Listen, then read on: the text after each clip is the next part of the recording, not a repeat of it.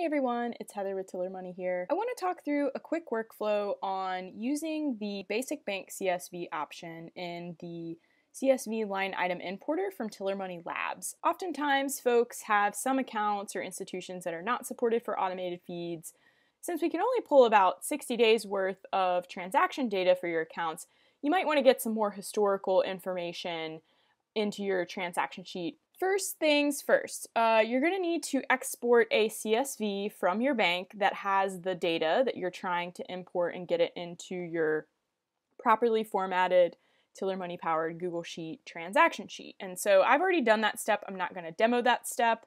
My Google Drive here, just drive.google.com for the account that I used for Tiller Money. Here's that Chase CSV that I downloaded from Chase. I'm just going to go ahead and drag that into my Google Drive here. It's going to upload, and then the cool thing about CSVs, when you put them in your Google Drive, you can open them with Google Sheets. So I'm going to go ahead and open it with Google Sheets here.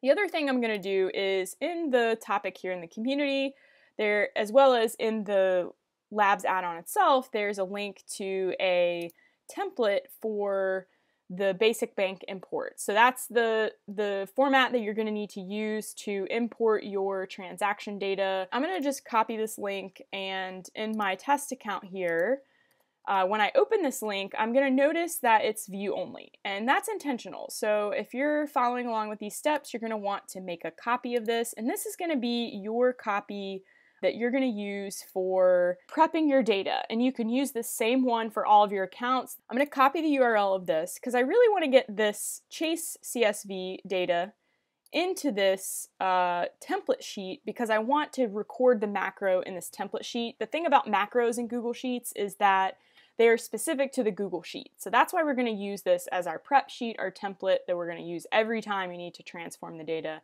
Now that I've copied the URL, I can head back over to the CSV that I opened in Google Sheets from Chase. I can just click this little down arrow, choose copy to existing spreadsheet. I'm going to paste the URL in here, and then it's going to copy that over successfully for me. So now I see a new tab here in my Basic Bank import template. The next thing we're going to do is we're going to get this, we're going to record the macro to remove the columns that we don't need and make any changes to any column headers to make sure that they match what's required in this transaction prep here. To record a macro in Google Sheets, you go to Tools, Macros, and then Record Macro. So the first thing I'm going to do is I'm going to change the transaction date to date because that is one of the required columns. So I'll just say date, and then it's going to record that. You can see it set that value for me. I'm actually going to delete the post date column because I really just care about the transaction date. I'm also going to delete the category column because I don't want to use Chase's categories. They're probably not going to line up with the categories I have in my Tiller Money powered Google Sheet, so I would rather just delete that. So I'm going to delete that column as well. I'm also going to delete this type column. There are some circumstances where a transaction type column may be useful and you do need it, and you may need to do some other transforming, which you can also train the macro to do for you. And I have that documented in that community article. I'm not going to demo that in this video, but if it were to say credit or debit and then you see your values here are just absolute values, they don't have these negative signs, there's some help over on that community topic about how to deal with those. The reason this is a Basic Bank import is because banks, the CSVs that you generate from them are various, and that's why we're showing you the steps of how to transform them to be in the Basic Bank CSV format. So back to deleting this column, I'm going to go ahead and delete column, and then everything else looks good to me here. So I really just need to make sure that I have the headers correct. Okay, so then the next thing I'll do is I'm going to just select, I'm holding the shift key, selecting all three of these columns. I'm going to copy them, and then in my transaction prep sheet, it's already ordered the correct way for my Chase CSV. So this is going to be unique to your specific bank CSV. You may need to use the macro to record rearranging columns, but every time you export that CSV from your bank, it should be the same. So the recorded macro should be able to understand that it's moving things around in the right way. You're going to move it around the same way every time. That's why the macro is really helpful. So now I'm just going to go ahead and paste special paste values only, and then you can see that I get that date, description, and amount information here on the transaction prep sheet. So at this point, I'm going to go ahead and save my macro, because that is the transform step that I really need to do with the macro. Everything else I'm just going to do in a few steps really manually. So I'll go ahead and save this, and I'm going to call it Chase because this is specific to my Chase Bank CSV. I may need to record these for other CSVs that I generate from different institutions that may have a different format. So just keep that in mind. So next we're going to set up the config sheet to allow us to populate the institution account number and account columns in this transaction prep sheet. And so we built this just to make it easy. This is assuming that you're doing one account at a time. If you can feel free to customize this. These are just simple formulas that are referencing specific cells on that config sheet, the ones that have the drop-down menus for each of these different columns.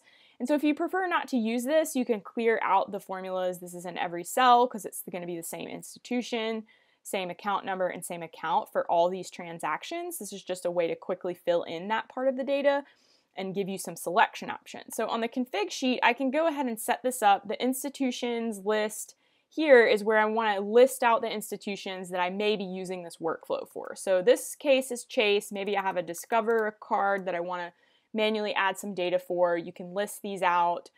You may want to just double check against your Tiller Money powered Google Sheet and make sure that you're spelling things the same, the account numbers are formatted the same, stuff like that, just so it's consistent across both data sets. For the accounts, it's going to be my Amazon Prime Visa, and the account number I think is formatted as XXXX5688, for example. Maybe this is classic Visa from Discover, and the account number is XX1234. So now this is where I can select the account that I want to use on the transaction prep sheet. So you see I have both of those options. In this case, it's the Amazon Prime Visa. The institution is Chase, and the account number is 5688. That is the account that I'm importing data for right now. So then you can see in my transaction prep sheet, I have all the data in those columns for really all of the rows. The importer will ignore the rows where this other information is blank, so it's fine that this, runs down farther than actual transaction data. So my last step here is to just now export this as a CSV. So I'll go to File and then Download, and I'll choose comma separated values, CSV. It's going to download that onto my machine. Now I can go into my console here at sheets.tillerhq.com. So I've already got this basic CSV test sheet here, so let's just use that one for demo purposes. I can go ahead and launch the Tiller Money Labs add-on here. I'll go to Tools, Import CSV Line Items, and then I can choose Upload CSV File from today, 10:52 a.m. It's going to analyze these line items for me, and I can even have it filtered the transactions after import. If I did have a lot of other transaction data in here and it's historical and I really just want to check out what was imported on this import, I could do that. And then I'm going to go ahead and choose Add to Transaction Sheet. And then you can see, voila, it added 46 transactions for me. I can see the descriptions, it fills in all the rest of the data. There's this metadata column letting me know what type of CSV I imported. I get all the same data I would get from the money feed with the exception of the transaction ID column. There will be no transaction ID for these transactions since they were not generated by Tiller Money systems. Those are the basics of using that basic bank CSV. Now just some tips on running the macro. You will want to probably do like a test run of it to just make sure that everything's working with how it was recorded. So back in my copy of the basic bank CSV, I'm just going to go through those steps again. I'm going to delete this one, which I'd already formatted. Need to copy the URL of the import template. I'm going to go back to my Chase CSV and then go to Copy to Existing Spreadsheet, paste in the URL. Back in my import template, I'll see that unformatted copy of the Chase transactions here. One last thing I want to do before I run the macro is just go ahead and clear out these three columns here with that existing transaction data. And it's fine that the headers are not in here because the macro is actually going to add the headers back in when it pastes that data back in. So In the CSV export from Chase tab that's in my basic bank import template now, I'll go to Tools, Macros, and then I'll run the Chase macro here. The first time you run it, it's going to ask you to authorize the script, and this is just a script that's running locally in this particular Google Sheet, so it's safe to just go ahead and run that. So then I'll go back into the Tools menu again and then choose Chase, and then we're going to see it do its magic. Now, I've seen this error before with the delete columns. It's really easy to fix in the script editor. So I'm glad I'm demoing this, making sure that you don't get stuck on this too. So if you go into Tools and then you go to Macros, Manage Macros, you can edit or remove here. So I'm going to go to Edit Script, and then I can see the line where it's breaking. And so all I need to do is just add, if you have the same experience, add a semicolon to the end, and then just copy the same beginning section of the function, or of this part of the function here before the dot delete columns, and then just paste that into that row where it's missing, and then save it. And then I'm going to go ahead and close this, just say cancel, and then macros again, go Chase. Formatted everything for me, put it right in the transaction prep sheet.